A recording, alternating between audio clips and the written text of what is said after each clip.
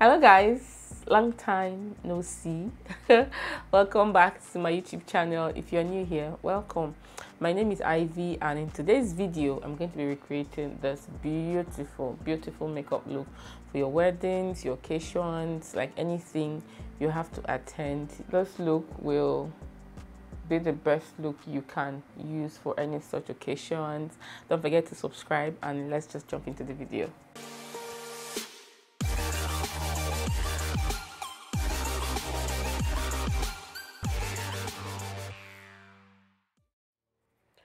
To begin with, we are going to be priming our skin with the Rimmel Stay Matte Primer.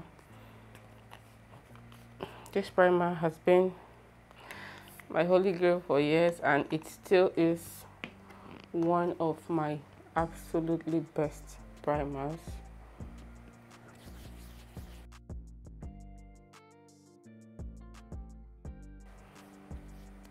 Today I'm not going to go over top this with a top primer like the Becca or my Sasha.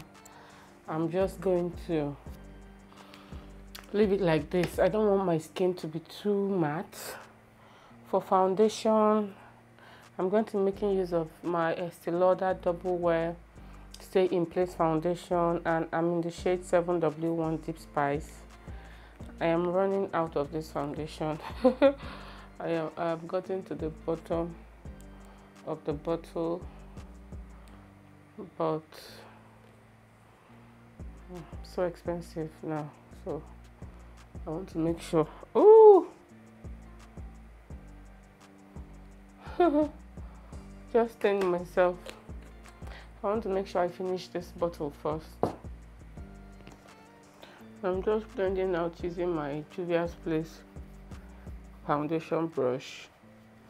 Still my best foundation brush till date.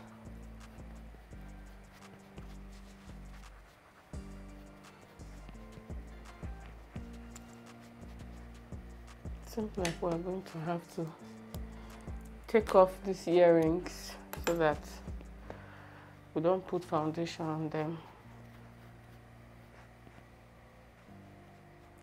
For concealer, I'm going to be using my Too Faced Born This Way concealer in the shade Chestnut. I'm just going to be applying that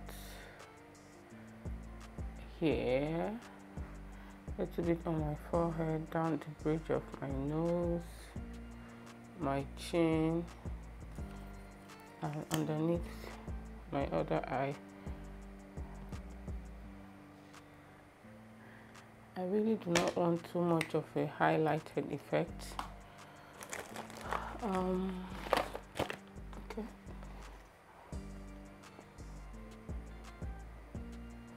This Too Faced concealer is really nice, and it gives full coverage.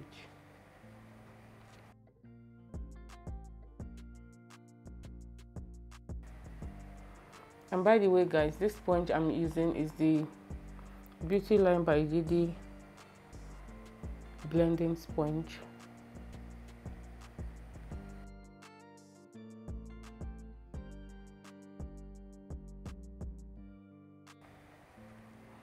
Going back in with our foundation brush, we're going to blend the edges just to prevent any harsh lines. And then I'm going to be setting with my Laura Mercier Translucent Loose Setting Powder in Translucent Honey. My translucent eventually got finished, so I saved up and got this one. I don't know how I feel about this honey powder though. The formulation remains the same, like still that Laura Mercier well-known formulation that sits very well, blurs the face and everything, but I feel like it's still too light for my skin tone, and I feel like the translucent blends better into my skin.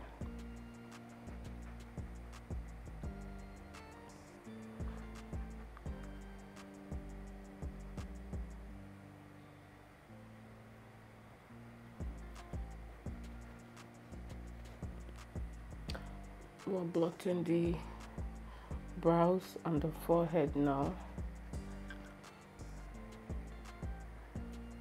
And I know that baking is not really a thing, but I like baking this side of my face because that is where I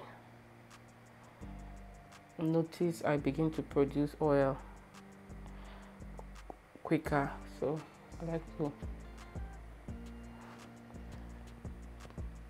set and bake that area, and then we are going to be going into the brows now. I am still obsessed with my Beauty Line by Didi Browgasm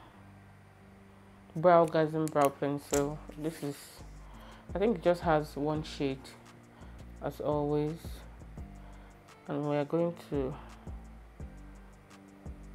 fix these brows right now.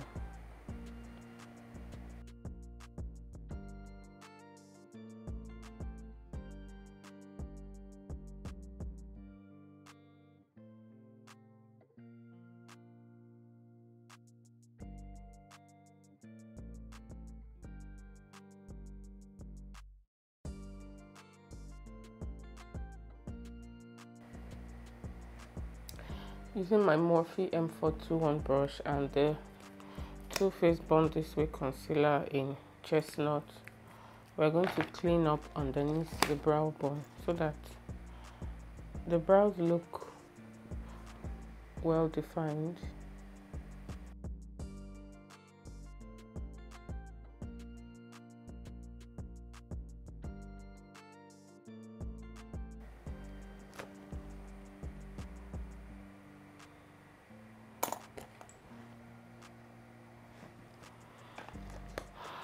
These brows today are not really twinning, but we are going to just manage them that way.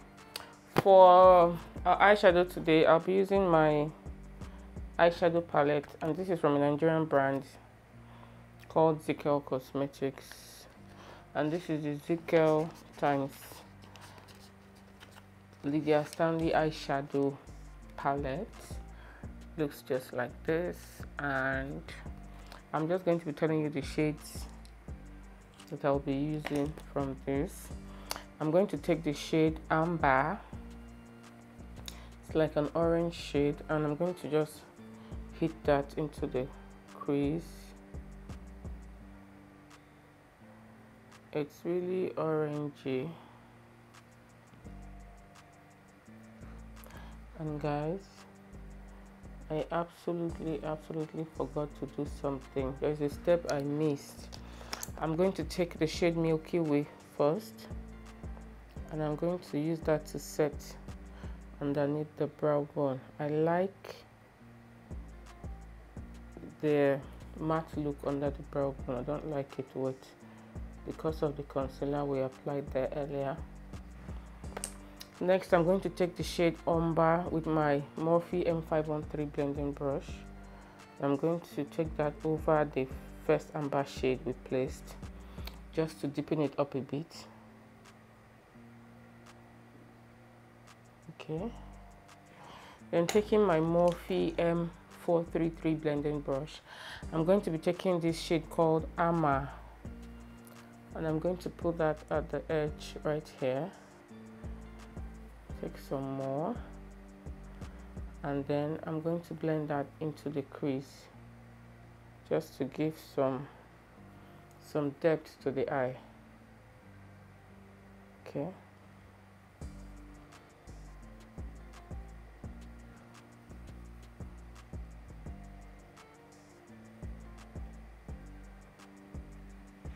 Going back in with our transition color, without adding anything to the brush, I'm just blending everything out so that it looks well blended.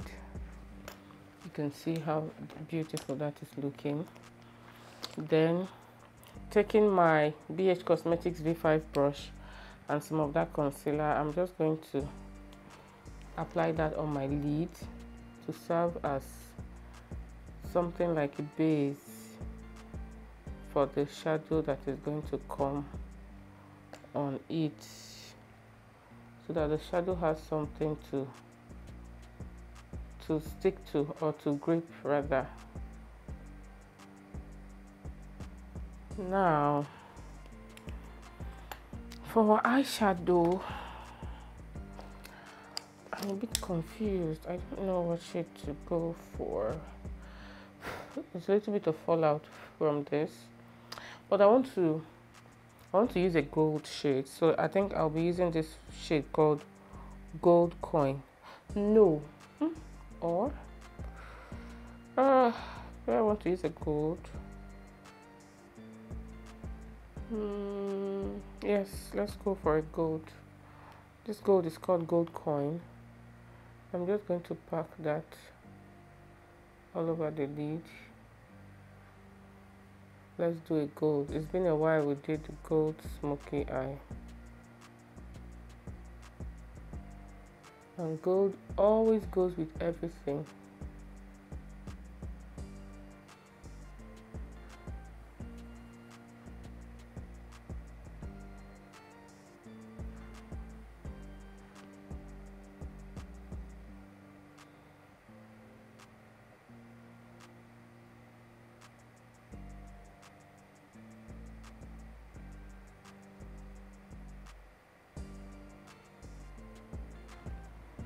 Okay,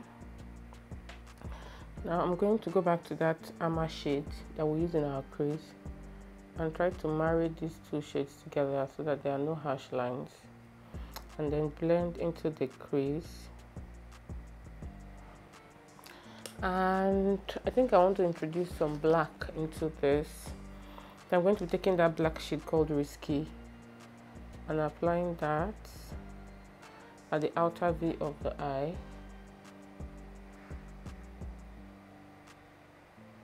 And then I'll go over that with our crease color. Okay, now that looks absolutely beautiful. Now taking my Y Glam Beauty Y106 Eye Essential brush, I'm going to go back to that Amma shade and I'm going to use that to smoke out my lower lash line.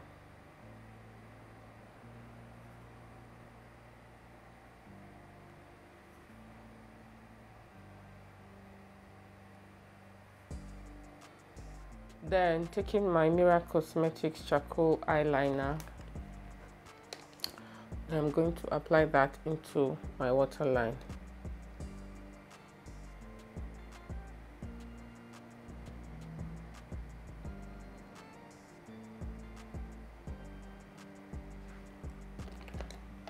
Okay, that looks absolutely gorgeous.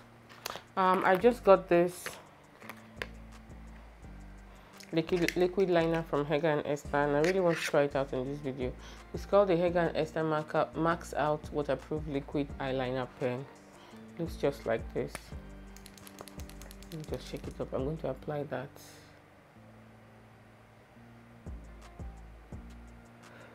Okay, this is nice. I like it. It's really black, and the felt tip is easy to use. I like this. I like it.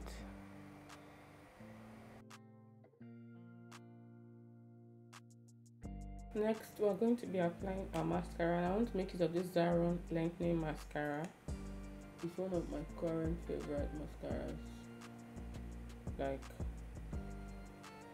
I can use this mascara and not have need of using false lashes. This is how much I stand for this mascara.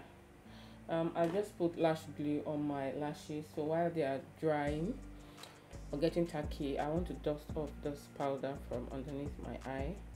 I'm just dusting off and then pressing in.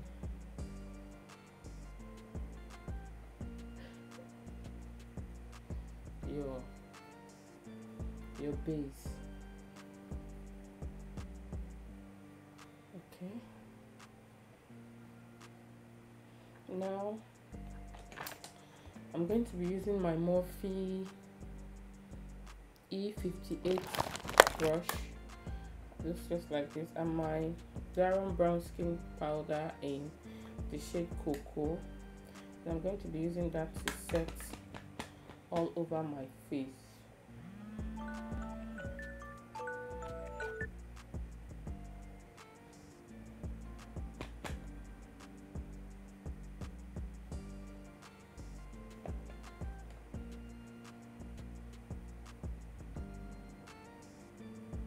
No,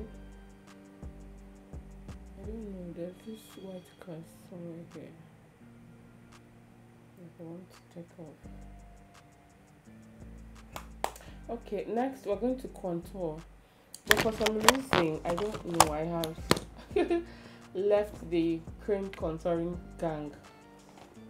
So what I like to do is use my Juvia's Place contour powder with a contour brush and contour my face. I no longer use the cream product. Okay, so first we're going to take the darker shade. You can see I've hit pan, but I have a backup. Use this to contour first, and then use this to bronze, just to kind of tie everything together so that the contour is not looking harsh. Because if I don't go through that other step, the contour looks really harsh, and I don't like the look it gives. So I like to do the both. I don't know, for some reason I'm just fancying a red lip today. What do you guys think? Now I'm taking the bronzing powder shade and just bronzing over top the contour.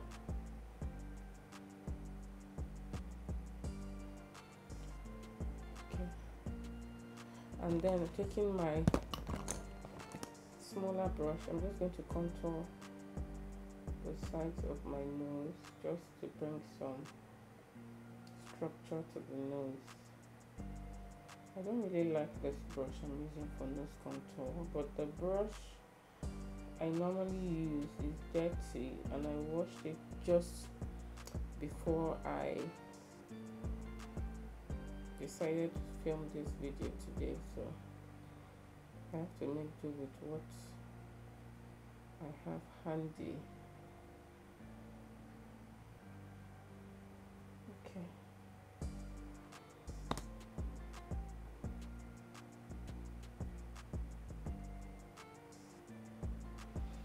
Okay, next I'm also going to be taking another Juvia's Place palette, and this is in the shade Dark. The first one I used was Deep Dark, and then a blush brush. This is from the White Glam Beauty brand. Is the White Glam Beauty Face Expert YF70 brush.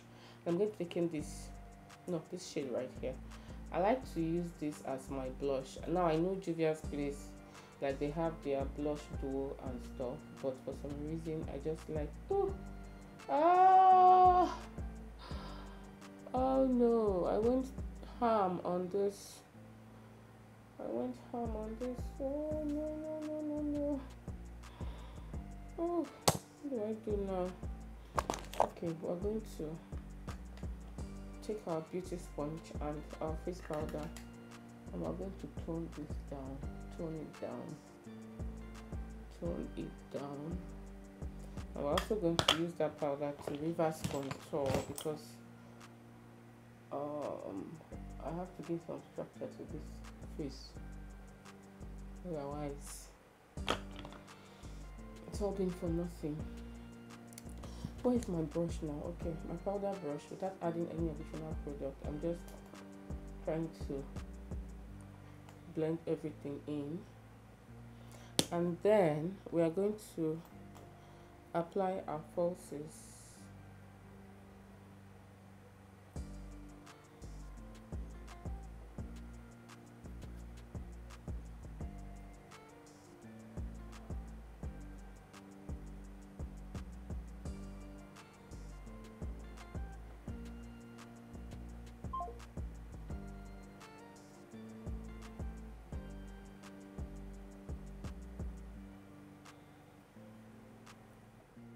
Taking my Missmetics Silhouette Matte Finish Setting Spray, I'm going to mist all over my face.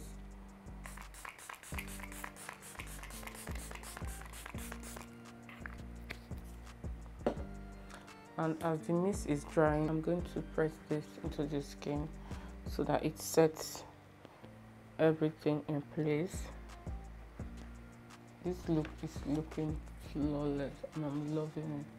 Now that has dried, the setting spray has dried, we are going to be lining our lips. I'm just trying to get a lip liner. And I think I want to make use of this Debbie Luster lip pencil in Plum. We are going for a red lip today.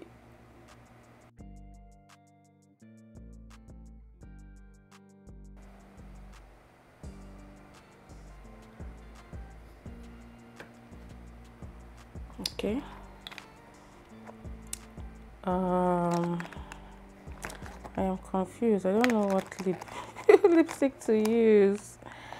I am confused. Okay, I think I want to use this one from House of Tara. It's called the House of Tara lipstick in MSD.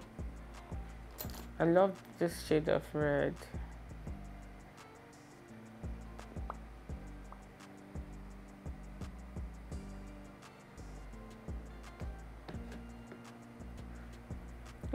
It appears pink on camera, but it really is red. Next, we are going to apply our earrings and voila. I think I should scoot closer.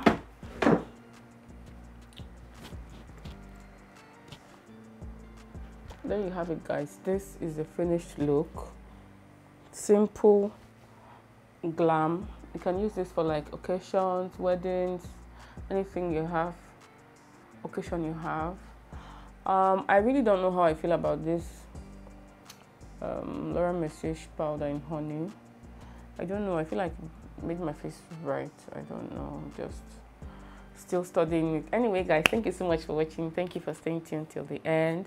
I hope you subscribe to my YouTube channel. You can't watch this far without subscribing. Please do if you haven't already.